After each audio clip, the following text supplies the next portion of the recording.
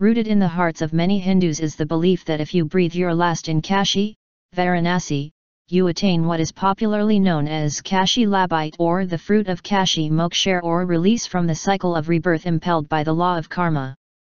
Kashi Labh Muddy Bhawan in Varanasi is one of the 3 ghost houses in the city where people check in to die. The other 2 are Mumuksh Bhawan and Gungalabite Bhawan. Established in 1908, Muddy Bhawan is well known within the city and outside. Bhairavnath Shukla has been the manager of Muddy Bhawan for 44 years. He has seen the rich and the poor take refuge in the guest house in their final days as they await death and hope to find peace. Shukla hopes within for them. He sits on the wooden bench in the courtyard, against the red brick wall, and shares with me 12 recurring life lessons from the 12,000 deaths he has witnessed in his experience as the manager of Muddy Bhawan.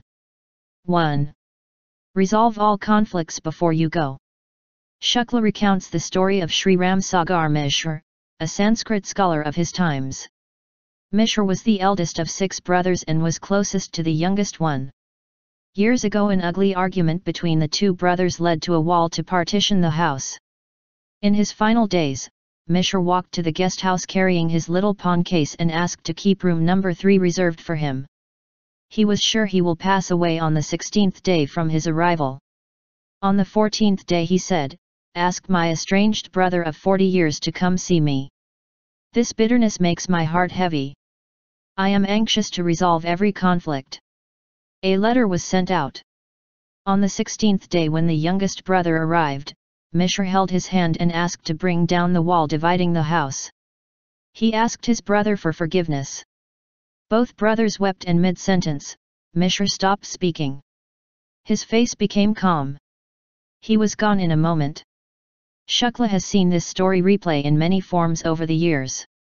People carry so much baggage, unnecessarily, all through their life only wanting to drop it at the very end of their journey. The trick lies not in not having conflicts but in resolving them as soon as one can, says Shukla. 2. Simplicity is the truth of life. People stop eating indulgent food when they know they are going to go. The understanding that dawns on many people in their final days is that they should have lived a simple life. They regret that the most, says Shukla. A simple life, as he explains, can be attained by spending less. We spend more to accumulate more and thus create more need. To find contentment in less is the secret to having more. 3. Filter out people's bad traits. Shukla maintains that every person has shades of good and bad. But instead of dismissing bad people outrightly, we must seek out their good qualities. Harboring bitterness for certain people comes from concentrating on their negatives. If you focus on the good qualities though, you spend that time getting to know them better or, maybe even, loving them. 4. Be willing to seek help from others. To know and do everything by yourself might feel empowering but it limits one from absorbing what others have learnt. Shukla believes we must help others, but more importantly, have the courage to seek help when we're in need.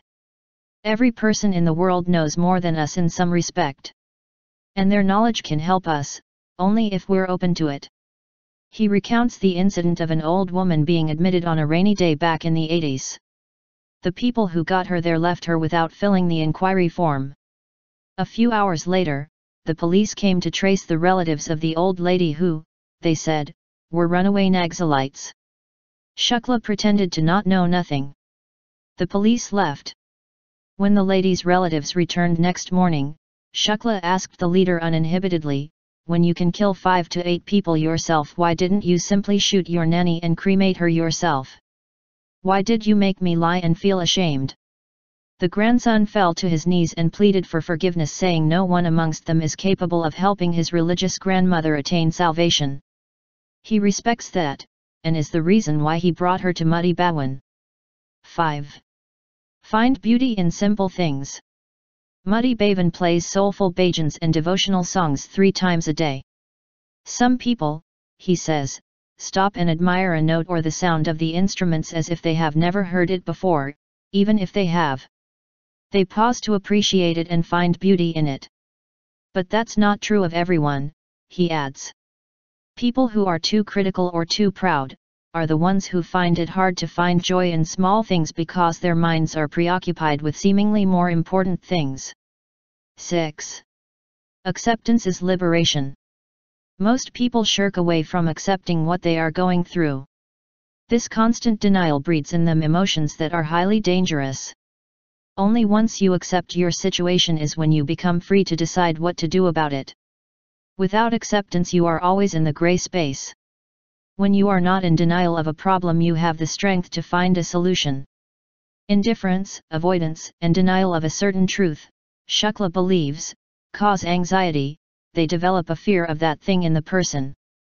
Instead, accept the situation so you are free to think what you want to do about it and how. Acceptance will liberate you and empower you. 7. Accepting everyone as the same makes service easier. The secret to Shukla's unfazed dedication and determination towards his demanding job can be understood via this life lesson.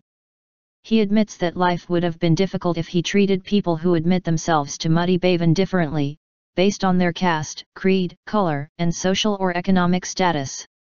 Categorization leads to complication and one ends up serving no one well. The day you treat everyone the same is the day you breathe light and worry less about who might feel offended or not. Make your job easier, he says. 8. When you find your purpose, do something about it. To have awareness about one's calling is great, but only if you do something about it. A lot of people, Shukla says, know their purpose but don't do anything about realizing it, making it come to life. Simply sitting on it is worse than not having a calling in the first place. Having a perspective towards your purpose will help you measure the time and effort you need to dedicate to it, while you're caught up in what you think you can't let go or escape. Take action on what truly matters. 9. Habits become values. Shukla recommends cultivating good habits to be able to house good values. And building good habits happens over time, with practice. It's like building a muscle, you have to keep at it every day. Till one doesn't consistently work towards being just or kind or truthful or honest or compassionate, every single time he is challenged, one cannot expect to have attained that quality. 10. Choose what you want to learn. In the vastness of the infinite amount of knowledge available to us, it is easy to get lost and confused. The key lesson here is to be mindful of choosing what you deeply feel will be of value to you, he says. People might impose subjects and philosophies on you because it interests them, and while you must acknowledge their suggestions, the wise thing to do is delve deeper into what rejoices your own heart and mind. With a smile on his face, Shukla says, in the last days of their life a lot of people can't speak, walk, or communicate with others with as much ease as they could, earlier. So, they turn inwards. And start to remember the things that made their heart sing once, things that they cared to learn more about over the course of their life, which enriches their days now. 11. You don't break ties with people, you break ties with the thought they produce. You can seldom distance yourself from people you have truly loved or connected with in some way.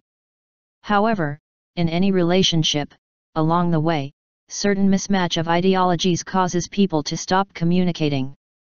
This never means you are no longer associated with that person. It simply means that you don't associate with a dominant thought that person brings with him/her, and to avoid more conflict you move away. The divorce, Shukla affirms, is with the thought and never with the person. To understand that is to unburden yourself from being bitter and revengeful. 10% of what you earn should be kept aside for Dharma. Dharma, Shukla doesn't define as something religious or spiritual. Instead, he says it is associated more with doing good for others and feeling responsible about that. A simple calculation according to him is to keep 10% of your income for goodwill. Many people donate or do charitable acts towards the end of their life because death is hard on them. In their suffering, they begin to empathize with others' suffering. He says those who have the companionship of loved ones, the blessings of unknown strangers, and an all-encompassing goodwill of people exit peacefully and gracefully. That is possible when you don't cling on to everything you have, and leave some part of it for others.